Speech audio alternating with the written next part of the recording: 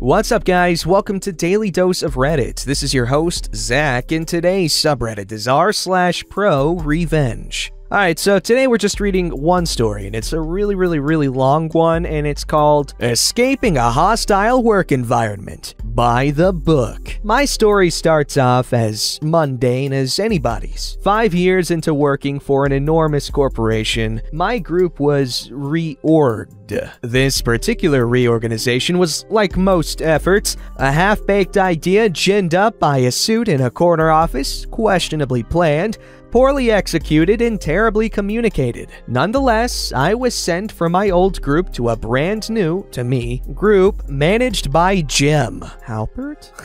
Jim seemed an okay fella, with a dry sense of humor and a British accent that lulled me into thinking he was a decent guy. Working for Jim was okay. He was never available, and when we did meet maybe once a month, he'd bark off a list of things for me to do, then say he had a conflict and had to go to another call. I was floundering a little, but felt I had a handle on things. During my first annual review via phone, Jim offered up vanilla platitudes about how things were going well, while I heard him distractedly typing away at IMs from people pinging him. He paused when he got to my salary and hedged a bit. So I got you a small increase. I couldn't get you much. To be frank, I'm not gonna question how anyone arrives at their salary level, but you make way more than the other people on my team. It was awkward, but not the first time I've had such a pointed salary discussion with a male manager. It's never been a talking point with any of the women who managed me, and I wondered if he would have made those comments to me if I were a man. I've managed teams over the years and noticed the women on my team seem to make less than their male counterparts. So I get I'm an anomaly, but I'm a high performer in a 25-year uninterrupted career, as I never chose to have children. I've worked hard for my salary, and I'm proud of it. I could get hired elsewhere at this salary in my market easily, given my experience, qualifications, and certifications. Shortly after our review, Jim moved on to work with my primary group of business partners, leaving me with no manager, just a two-up manager I'd never met or spoken to. And that's when the dookie hit the fan. Unbeknownst to me at the time, my salary was brought up in a discussion with his new team. The fine ladies who were managers of the teams I worked with in my business partner group. As it's been relayed to me, Jim didn't blurt out the specific details, of course, but when one of the women complained about something I'd done,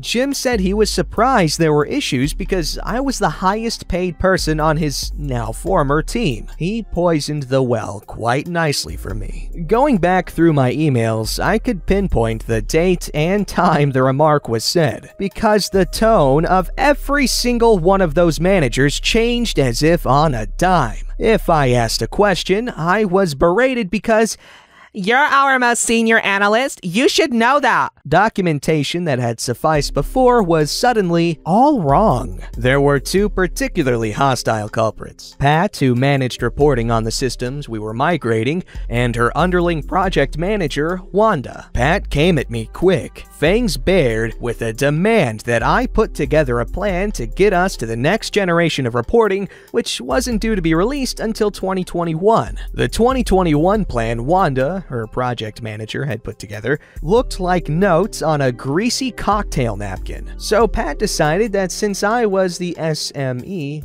I should do Wanda's work for her instead. Pat wanted a plan from today, in 2019, through to the date of release in May 2021. According to her, it had to include all the tasks needed for delivery right from the start, which is not how planning works. I can't predict the future, so my plans usually start out detailed in the near term, with increasingly wider swaths of more generalized tasks to be elaborated in detail as we get further along. This is an industry standard approach and was never a problem right up until it was. Pat started hounding me relentlessly to get this full plan done for her in 5 days, which would have been an impossible task under the best of circumstances. Nonetheless, I put together a 2,000-line long plan, working evenings and over the weekend because my arms had been in in pain for several months from typing at my home office, and I had to take frequent breaks from the pain. Note, I had been a remote employee against my will, and when I was reorganized, I started asking for a desk back at work. Jim always dismissed my requests, saying there was no space, so I spent over $1,500 on an ergonomic chair and desk for my home to make typing easier, but my arms still hurt anytime I sit at the keyboard for more than half an hour. I had to backburner my more immediate pressing work for upcoming releases in the next couple of months, because Pat told me I had to prioritize her work over everything else. I had no manager to help redirect my priorities back to my other work, and when I tried to say it would have to wait until after I finished my more pressing work, Pat sighed and bitterly said in front of a half a dozen people, including Wanda,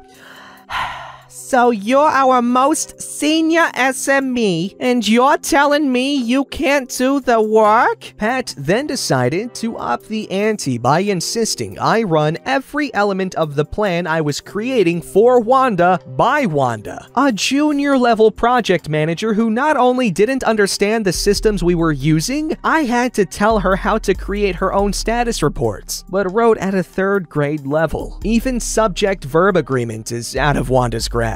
But she had a chip on her shoulder, and now she believed she could tell me what to do and how to do it. It was like a teacup poodle trying to guide a Rottweiler. Wanda was immediately and clearly out of her element, and obviously so. As a result, every single time she was caught screwing up, she threw me right under the bus. She'd preemptively throw me under the bus too. Wanda's only talent was deflecting blame and painting herself as the victim. I didn't know what to do. I was having anxiety attacks. My heart would start racing to 145 beats per minute on the couch at night when I started thinking about work. I was overwhelmed and my arms were killing me. And then the unthinkable happened. My mom suddenly died. When I told the team, they were not only completely unsympathetic, they were pissed. I had to take a week of bereavement, and this too pissed them off as I was leaving the day before the deadline Pat had given me to finish Wanda's plan for the 2021 project. Instead of packing for the funeral or connecting with my family, I spent the 3 days before my leave working late nights trying to finish the plan. We met at 5 p.m. the day before I was to go on leave, where Pat and Wanda ripped into my plan and said they would work with another team member to fix all of my mistakes in the week I was gone. Finally free of the evil twins, I went on leave, and while on leave, my arms stopped hurting. After 6 weeks of physical therapy for my arm problems, just not typing for a while helped immensely. I had 2 days left before I had to go back to the hellhole, and I was dreading it. When the heart palpitations started up again, I knew I couldn't go back. At first, I decided I would just quit the day I was supposed to return. I didn't want to even give them 2 weeks' notice. I hated them so much. They had been so cruel about me taking bereavement leave. I wanted to screw them over, good and proper. No 2 weeks' notice meant I'd leave them hanging for their near-term releases that I'd not been allowed to finish up my work for, as well as for the 2021 plan. And if I burned a bridge or my reputation, so what? I'm nearing the age where people usually retire or have a major career change. I don't need to keep that bridge any longer. I have saved up enough, and damn it, my health was more important to me than these toxic people or my paycheck. The night I decided to quit, I went to sleep relieved and not anxious for the first time in 6 months. I felt my anxiety leaving me, knowing I wouldn't have to work with those people ever again. It felt like a solid plan.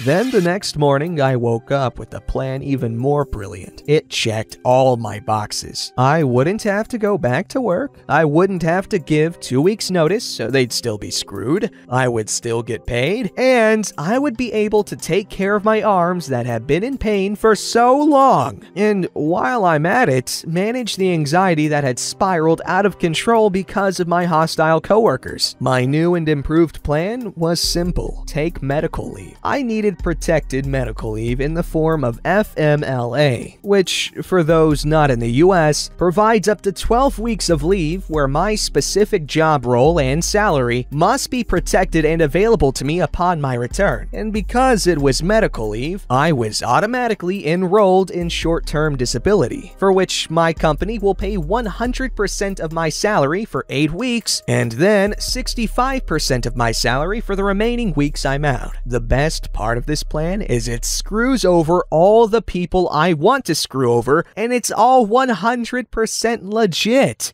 I had been having problems keeping up at work because of all the doctor's visits I had for my arms, physical therapy, and regular therapy for my anxiety that had gotten out of control, and a psychiatrist. My health issues were eating into my workday, causing me to have to work early mornings, nights, and weekends more than ever, and no doubt pissing off these people who thought I was making too much money to be deserving of any time off for doctor's appointments. My team got a new manager after 6 weeks. Coincidentally, just the day before I was to come back from bereavement. I was sneakily logged on to work every day to catch his name, and I stealthily dialed into the conference call where he was introduced to the team. My 2-up manager that I'd never spoken to even said at the outset, "I think we have everyone on the bridge. OP won't be here, she's on bereavement." I called up the administrators of our FMLA and short-term disability plans to file my claim. I got the forms and figured out which of my half-dozen doctors had to fill out what. My orthopedist signed me off for 12 weeks of absence straight away because she noted I'd been in pain since May, so it would likely take a while to heal. After talking with her, my physical therapist, and my psychiatrist, I will likely be doing physical therapy for 6 weeks and then enroll in a program for anxiety and stress management for the remaining 6 weeks before returning. All covered by my insurance and all free because I met my out-of-pocket maximum halfway through the year due to a hospital stay for a different medical issue. The night before I was due back, I sat there grinning while looking at the next morning's 8 a.m. calendar invite from Wanda. In her illiterate fashion, she had written, "It's important. All crucial partners make every effort to attend this call." Like most of Wanda's obnoxiously illiterate declarations, it was a dig at me because I'd said in my last call with her and Pat that I might not be able to log on until 9 a.m. on the day I returned from leave. I opened a new window and typed out to my new manager, "Dear Phil, I hate that this is our first introduction to each other, but while I was attending my mother's funeral, an ongoing medical issue resurfaced and I have to take medical leave immediately. I went on to inform him that I'd been hospitalized a couple of months back and there were other issues that were preventing me from returning to work, and he could get the details from my prior manager, Jim. Not that Jim paid a damn bit of attention to the emails I sent him detailing my doctor's visits, etc.,